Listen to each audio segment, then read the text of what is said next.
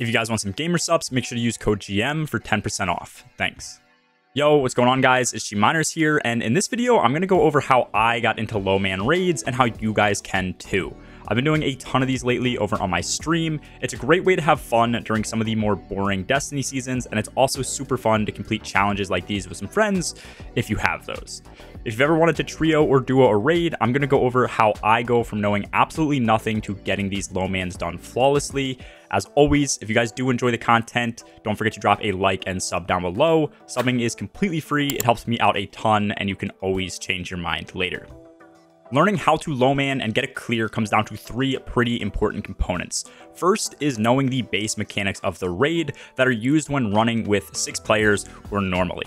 And then second is adapting these for 3 players or 2 if you're duoing, which seems simple enough, but often requires some pretty wild workarounds for the raid to even be possible.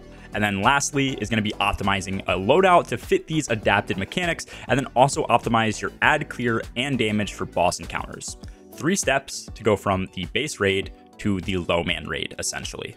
If you guys are starting out, I do highly recommend starting with either Trio Garden of Salvation or Trio Vault of Glass. These are by far the easiest low mans in the game, and they also have very simple base mechanics. So you can honestly go into these and get the low man done without using any guides. With that said, depending on the raid you are running, you're either going to be able to sweat through an encounter, or you're going to get stuck because you don't have enough players for the mechanics. Kali for Last Wish is a perfect example of something that can easily be 3-manned and just brute forced, but then as soon as you get to Shirochi, which is the next encounter, your team is going to walk into the puzzle room with 1 less player than you need, and you won't know what to do. Whenever we get to this point in our runs where we're stuck, I tend to look up other players' clears and the ways that they have found workarounds for certain mechanics. Seeing a full run and how it's done is great, but can be somewhat confusing. Guides can also be super helpful. But typically, if any guides do exist, they tend to be from a season the raid came out and can quickly become dated when things are patched. For this reason, watching more recent clears of the low man you are doing is much more helpful. And since things aren't explained in these clears typically, this goes back to why knowing the base mechanics are super important. If you don't know how things work normally, you aren't going to pick up on useful information just by watching someone else do a low man clear. If you end up watching somebody's entire clear and then go check out a guide and you still end up being confused about mechanics, there are Discord servers that also focus on low mans and teaching.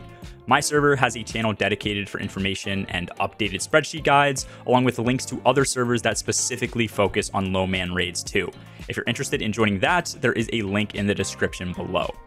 The last thing that I mentioned that you need to pay attention to is your loadout, and if you're copying someone else's strats, their loadout. In Garden of Salvation, extremely fast ad clear is needed because you are constantly cutting things close on time.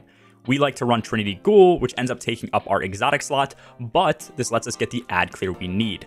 I have been running on Hunter, so Stompies are also incredibly useful to move around second encounter very fast, which also means I need to be on stasis with an Eager Edge sword. The goal with choosing your loadout is to make everything as efficient and consistent as possible. Just as some other off examples, Bastion is needed for the first encounter on Duo DSC, along with Vesper of Radius. A Titan on Stasis is also needed just to block Taniex's movement during final encounter.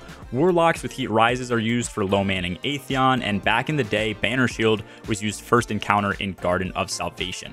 Tons of movement exotics are also needed to perform specific oobs or reach different places for low mans. What I'm getting at is, even if you think a weapon or armor piece is completely useless in Destiny, chances are it could be exactly what you need to get a low man done. Your main goal when working through just the base low man and getting your first clear is just getting each encounter done once. And if you're only here for the tag on raid report, then you can always just load up a boss CP and only do that too. Try the encounter out and look things up when you get stuck, and then after getting the clear, it's time to move on to getting it flawless if that's something you're interested in. The only major thing you need to change for a flawless run is any strats that required your team to have a death. A lot of players will just die in low mans to bypass mechanics and make the clear easier, so that's the only thing that needs to be adjusted.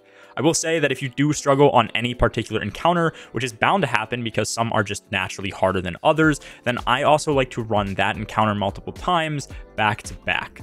This way, I get consistent practice on the encounter, so I'm more likely to get it done in a flawless run. A lot of what goes into getting a low man clear is pretty straightforward and isn't very different than learning regular raids, but a lot of you guys were interested in knowing how I learned these and how you can do the same, so hopefully this helps clear some things up. If you guys have any questions, feel free to ask them in the comments below. As always, have a good one.